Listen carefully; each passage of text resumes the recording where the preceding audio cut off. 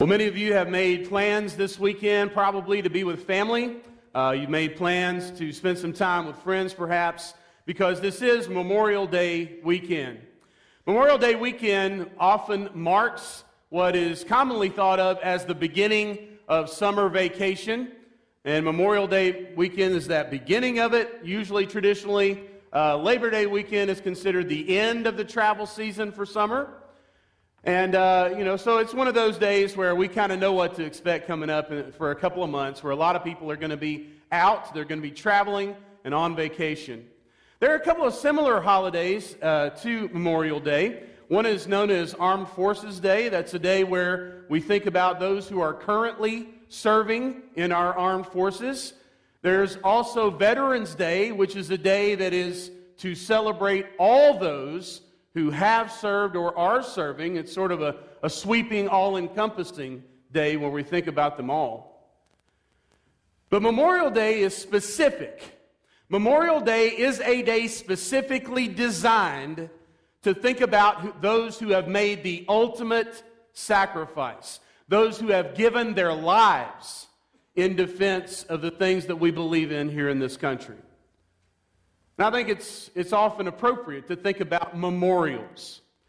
And on a weekend like this, I think it's especially appropriate to think about the ultimate memorial, the memorial of the Lord, which we gather around a table and we celebrate each and every Sunday.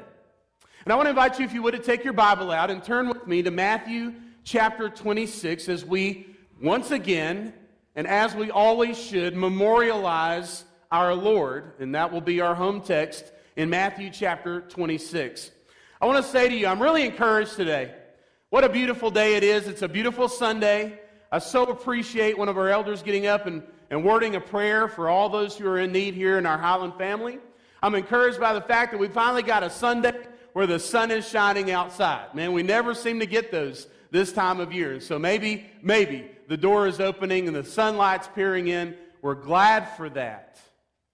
But in the midst of that, when we gather for worship, I just want to say to you that Christianity, every time we gather as the Lord's people, it should challenge us to our very core about who we are. We're very encouraged by seeing each other today, encouraged by the weather, encouraged maybe by the weekend's plans. But the truth is, if you want to come to church to feel comforted, very often we might choose a different belief system than Christianity. Because I'm here to tell you, when you gather in a worship assembly directed toward Christ, there are some things that should shake you to your core and cause you to examine yourself in the eyes of God. If you're just looking for comfort, let me tell you, Christianity is not your place. Christianity should always challenge us in very specific ways.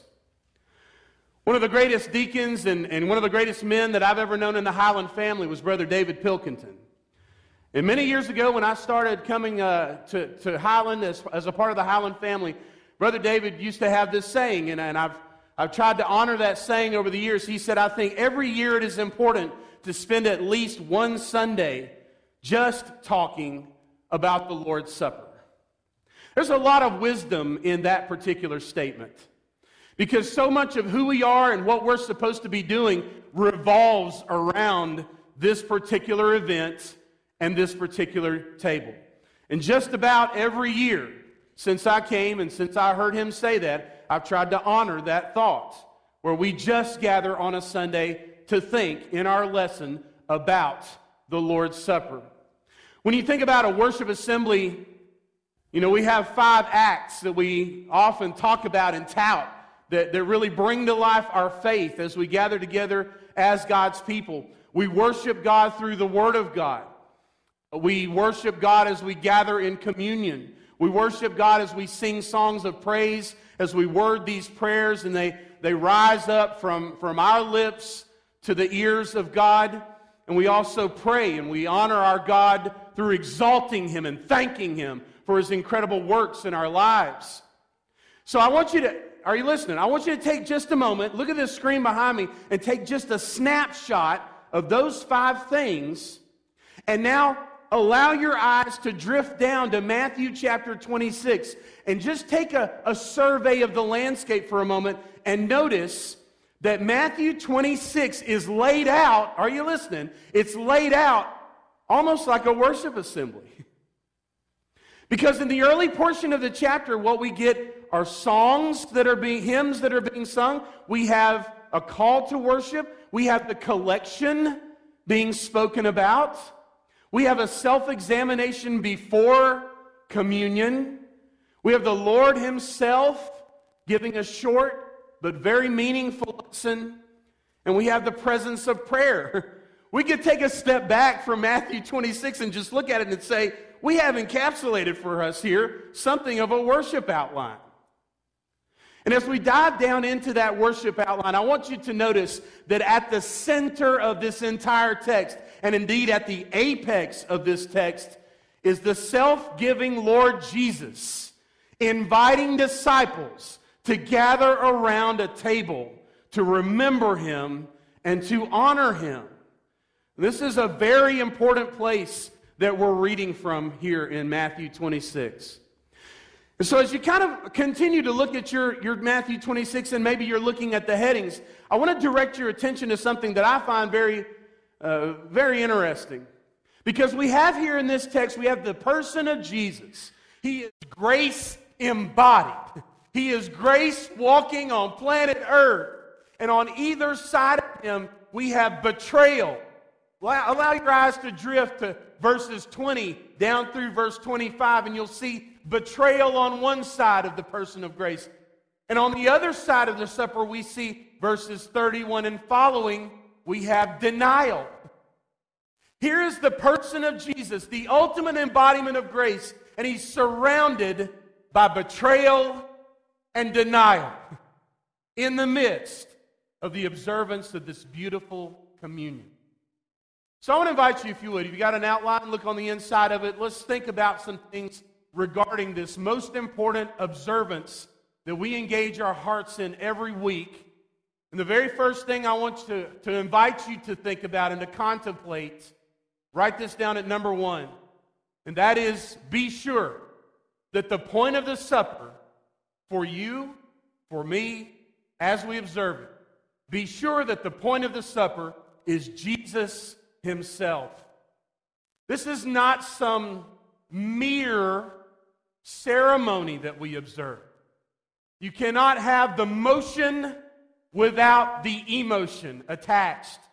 They go hand in hand, and I don't know how anybody could ever observe this event, take part in this moment of our worship without engaging the heart and the mind and the emotions. I don't know how that works. And all of those things should be directed toward especially the person of Jesus. Look there in your verse 17, Matthew 26, verse 17, it says, "Now on the first day of unleavened bread, the disciples came to Jesus saying, 'Where will you have us prepare for you to eat the Passover?'" Now mentally just circle that idea about the Passover in your mind. What is the Pascha or the Passover? The Passover always challenged Israel to look backwards in history at a time when they were delivered from Egyptian bondage. And you remember they had to take the blood and they had to put it over the door in order that the wrath of God would pass by their house. And this was the beginning, the roots of Passover. And from Exodus chapter 6 thereafter, the people of God would always celebrate the Passover with 4 cups surrounded by 4 phrases from Exodus chapter 6. I will bring you out from under the yoke of the Egyptians. I will rescue from your slavery. I will redeem you with an outstretched arm. I will take you as my people, and I will be your God. So Passover recalled bondage and slavery. It was something as an event that involved, as a necessity, a spotless lamb that was sacrificed for the people in their stead. They were to remove all leaven. And eventually, this particular meal came to be a meal where they not only looked backwards to their, remembering their deliverance from Egyptian bondage, but they also looked forward. They looked forward to a time when the Messiah would show up and the Messiah would bring healing to all of the land. This is a very jam-packed event that they took place in when they observed the Passover. And in Luke 22, verse 19, Jesus challenges all throughout all time thereafter who would follow him. What does he say? He says to all of us, in essence, do this, why? Do this in what? Remembrance of me. Time out. I thought Passover was about Egyptian bondage. It was. And Jesus takes this monumental ceremony and he shifts its meaning to where he himself is the center of this discussion. One of the things that I love about Matthew, I love Matthew is so near and dear to my heart. I love all the gospel accounts, but Matthew is so beautiful and in so many unexpected ways to me. And one of the reasons I love Matthew so much is that Matthew is so Jesus-centered. Matthew's gospel has the name of Jesus mentioned 80 times and 37 times just in the section where Jesus is suffering.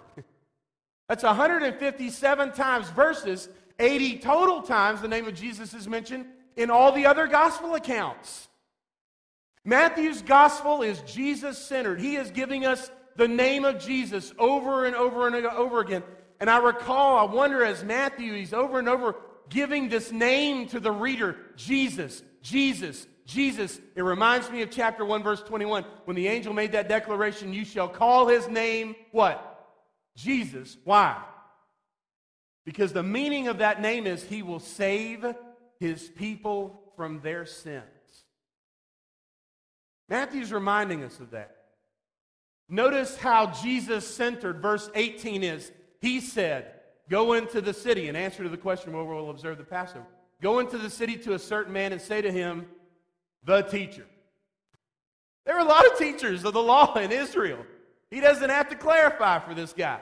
The teacher says, my time is at hand.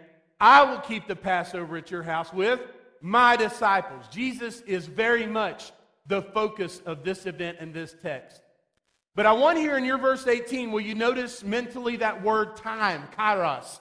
Time, that was a word that meant something very special.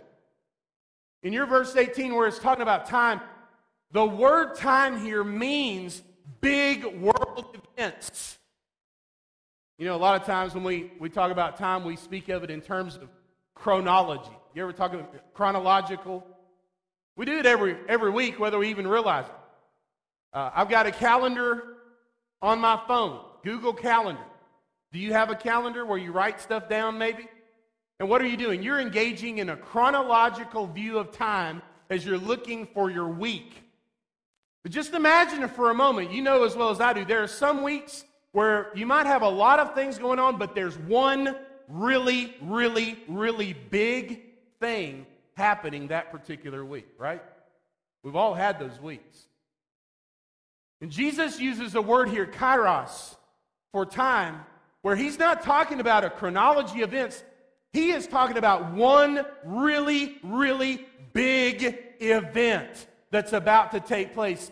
And what is that big event that he has in mind? Can I remind you that in one day, the event which will shape all of human history, the event on which all of human history hinges, is about to take place. And Jesus knows this is on his horizon. He knows this is about to happen. And because of that, he desires to overlook this Passover and to observe it with his disciples. But he shifts the meaning. Everything about this, he's going to make it exalting of he himself. He's going to make it something where the disciples revere and honor the work he is about to perform. Now let's pick it up, verse 20 and following. When it was evening, he reclined at table with the 12. And as they were eating, he said, truly I say to you, one of you will betray me. Imagine you're one of the closest disciples, and you're sitting down to observe the greatest moment of remembrance of Israel's history that you observe all year long. And you're all so close, you're a family. You've been on the roads with this traveling rabbi for 3 years. And now he looks at you, those who should be the closest to him, and he says, one of you is going to betray me. How would you think about that? How would you feel about it? Notice their reaction. They were very sorrowful and began to say to him one after another, "Is it I, Lord?" And what's the answer to that question? Can I challenge us for a moment? Can I challenge us for a moment in answering that question? When the disciples say, "Is it me?" Can I suggest to you there's a meta answer and there's an immediate answer. You know what I mean by that? There's an immediate answer because we as readers, we all know who the bad guy at the table is right there, right, in this story. We all know who this guy is that's going to betray him. But there's also a larger answer. Why is it that Jesus is going to the cross? Let me ask it a different way. Is there anybody sitting at that table in that moment who's absolutely innocent? Are there any of us here today as we gather again around this table who's absolutely innocent? In the classic Western, The Good, the Bad, and the Ugly, the lines of demarcation are pretty well laid out. As you're watching, by the way, this is the third in a trilogy of Westerns. They're called spaghetti Westerns because they were made in Italy. I know that's a terrible title. That's just what they were called. And in this series of movies, you know who the good guy is. It's Clint Eastwood. And you know who the bad guy is. It's Lee Van Cleef. And he does a great job. And he plays the part perfectly. And he even wears a signature black hat, just in case you miss that he's the bad guy. Let me tell you, in the immediate context, there's a bad guy. Everybody knows who it is. And the scripture is saying to us, he is about to have an interaction with the person of Jesus. Jesus says, one of you is going to betray me. Now, if you're Judas and you know what's about to take place, Jesus is not so direct as to out you to the rest of the disciples, but it's direct enough that Judas knows that Jesus knows, right? One of you is about to betray me. Can you imagine what was going through Judas's mind? So number one, make sure that the supper is about Jesus himself. Number two, we prepare for the supper with self-examination. And here we find a moment where all the disciples are now examining themselves as they're gathered around this table for the first time with a new meaning. I want to take kind of a trip down a cul-de-sac. What's a cul-de-sac? We're going to turn down a cul-de-sac. We're going to circle right back out and come back to where we were at the table with Judas in just a moment.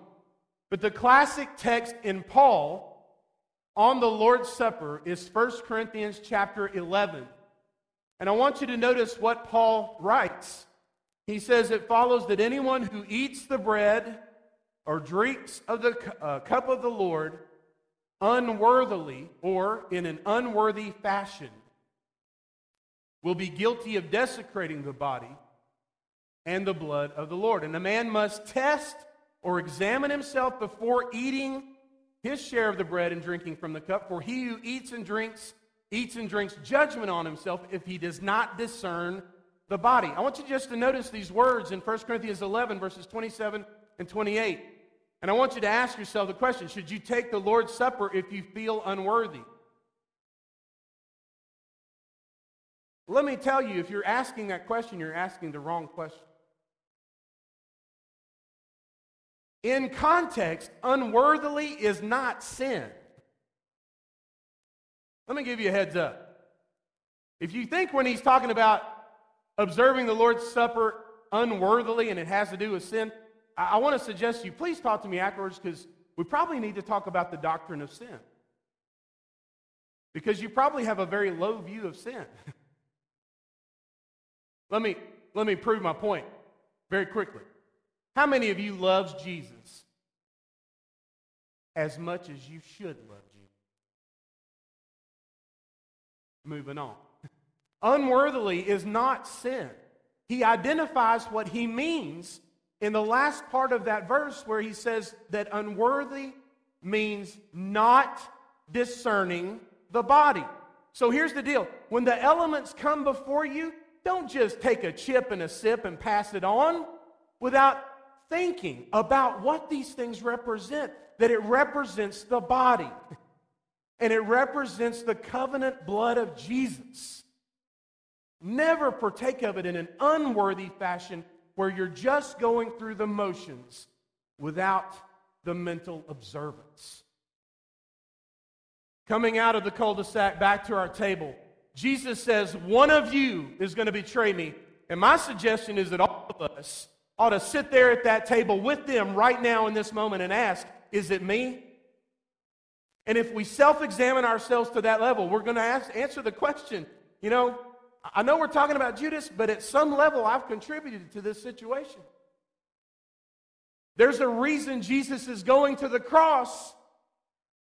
And how many ever people have ever lived, 1/100 billionth of the reason is me, David Morris. I'm one of the reasons Jesus is going to the cross. I'm one of the reasons Jesus is about to be betrayed.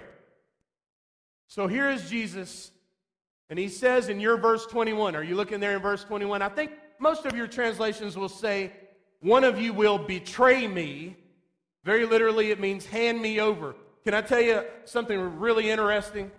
In Isaiah 53, the incredible passage about the suffering servant, over and over again, this word is used, this very word, that the suffering servant will be handed over. It's used twice just in Isaiah 53 of the suffering servant. And Jesus here takes that word from Isaiah 53 and he owns it. And he says, somebody is going to hand me over because I am that suffering servant.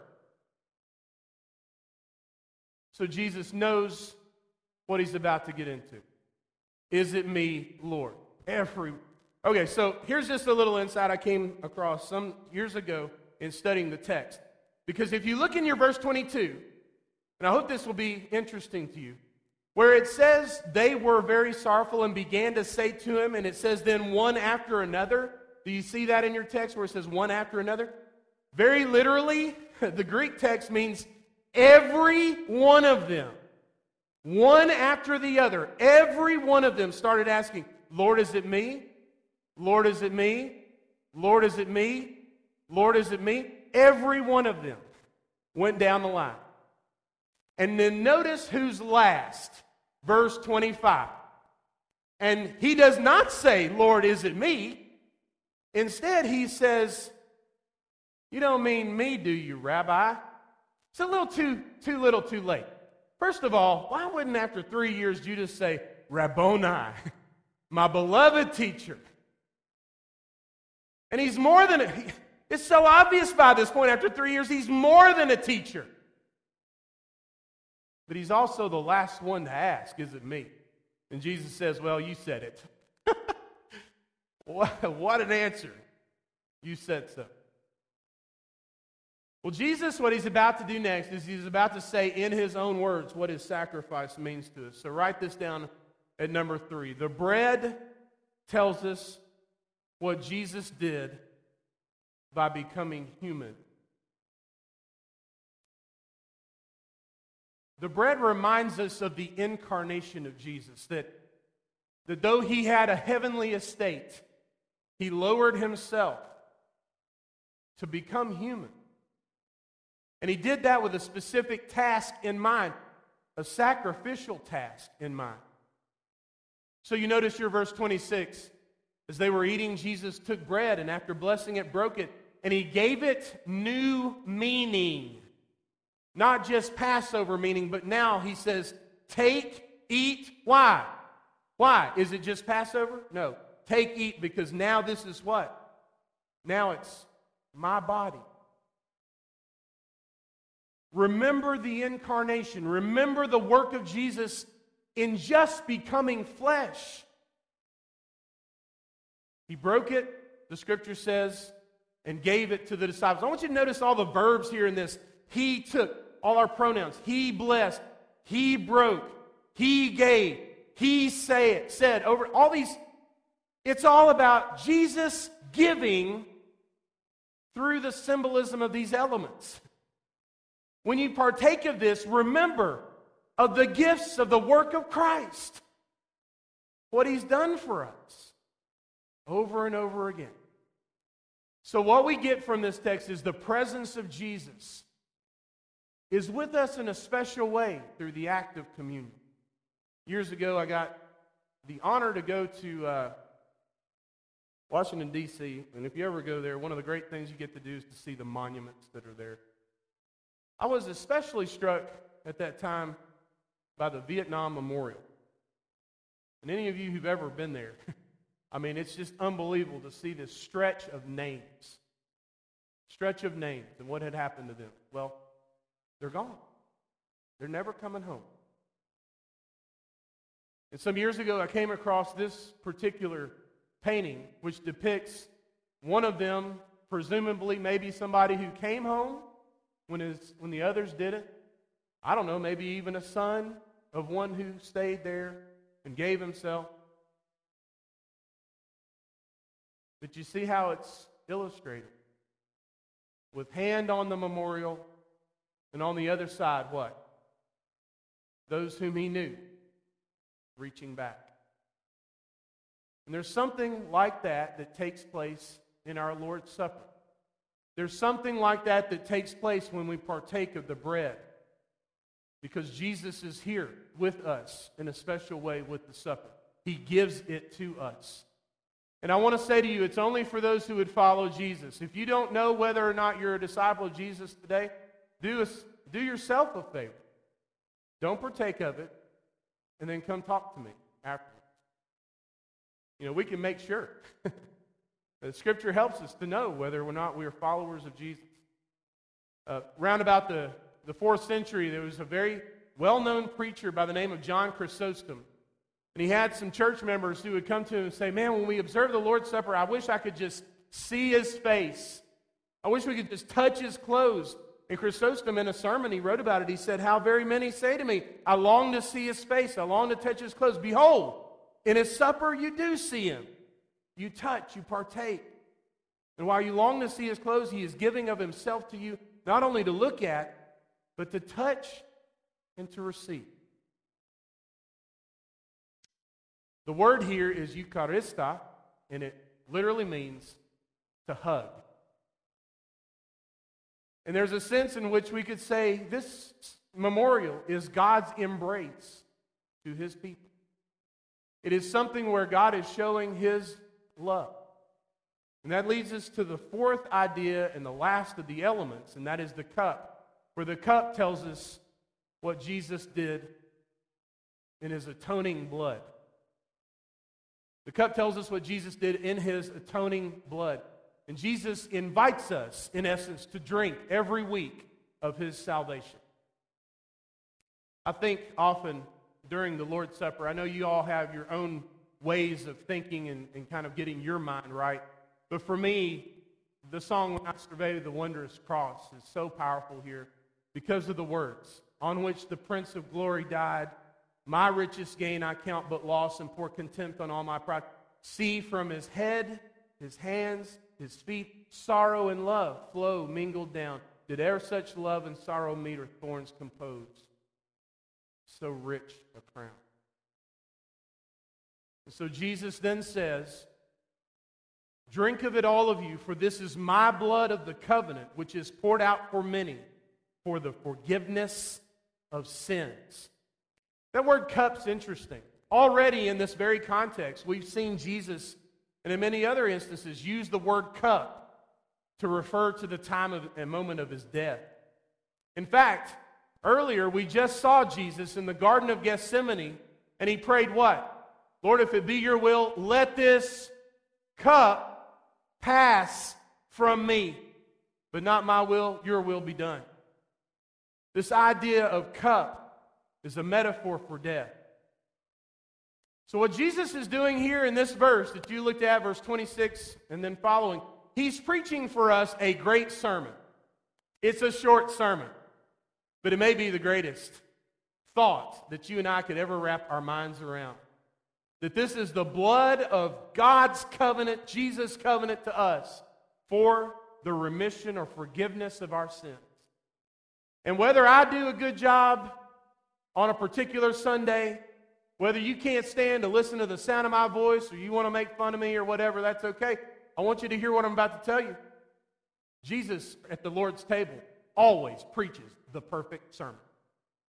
Every single week, he says it just right. My blood for the forgiveness of your sins. That's the perfect sermon. So if the blood of bulls and goats was incredibly powerful, how much more so is the power behind the blood of Jesus? Jesus is saying, by using the word covenant, this is my vow to you. Are you hearing me? If you are a disciple of Jesus, Jesus has made vows to you. And therefore nothing can separate you from the love of God in Jesus Christ, His Son. He's made vows to you. So, Jude 21, keep yourself in the love of God. Don't leave that. Why would anybody ever want to do that? Jesus means what He's saying in this text. So, every week, we gather around a table. And I want to suggest to you from Sunday to Sunday, it's the divine medicine that you and I need. The Passover has now been superseded by the Lord's Supper, by the command of the Lord. One day, the Lord's Supper will morph into the great celebration banquet of heaven itself. And we'll get to sit down at a table with Abraham, Isaac, and Jacob, with Jesus at the head of that table. And I look forward to that day, don't you? And we'll celebrate all of the incredible works of God through Christ. Throughout all the thousands of years He was working for your joy. We'll sit at that table. But in the meantime, can I remind you that Jesus invites us every week around this table? And more than that, can I suggest to you that in between, He knows we're going to fail Him in some way. Every single week, we're going to fail Jesus. And every week, He calls us back to this table, back to the forgiveness of our sins. Let's pray about it. Father in heaven, we come before You today. We're just so very thankful for this memorial, for what it means to us, for what Your Son has transformed it into. Help us to partake in a worthy fashion, remembering Your Son in every element, remembering His work, remembering His commands. And in preparation for that, Lord, would You help us to examine ourselves and honestly ask the question, is it me? Do I need to change and do I need to repent? It's in the name of Jesus we pray. Amen. The Apostle Peter said, repent and be baptized, every one of you, in the name of Jesus Christ for the forgiveness of sins. The exact same phrase that we find here in Matthew 26 when Jesus says, I give my blood as a new covenant for the forgiveness of sins. It's the same phrase. My question to you is, have you been through the cleansing waters that hold the blood of Jesus? We're going to sing a song of invitation. You need help? You need prayers. We want to assist you. Stand and sing.